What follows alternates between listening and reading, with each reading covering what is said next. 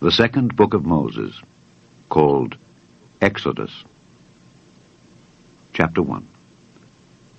Now these are the names of the children of Israel which came into Egypt. Every man and his household came with Jacob. Reuben, Simeon, Levi, and Judah. Issachar, Zebulun, and Benjamin. Dan, and Naphtali, Gad, and Asher. And all the souls that came out of the loins of Jacob were 70 souls, for Joseph was in Egypt already.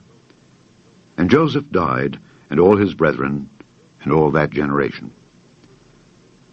And the children of Israel were fruitful, and increased abundantly, and multiplied, and waxed exceeding mighty, and the land was filled with them. Now there arose up a new king over Egypt, which knew not Joseph. And he said unto his people, Behold, the people of the children of Israel are more and mightier than we.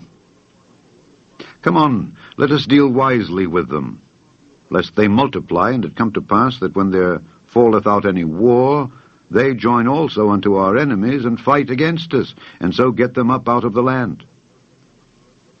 Therefore they did set over them taskmasters, to afflict them with their burdens. And they built for Pharaoh treasure cities, Pithom and Raamses. But the more they afflicted them, the more they multiplied and grew.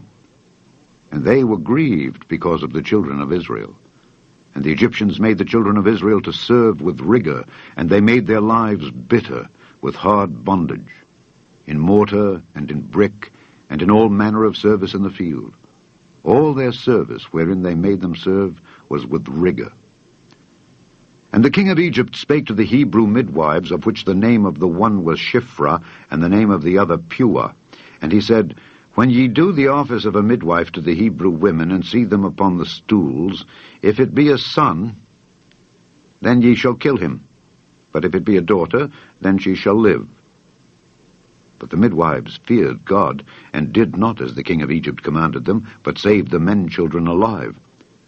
And the king of Egypt called for the midwives, and said unto them, Why have ye done this thing, and have saved the men-children alive?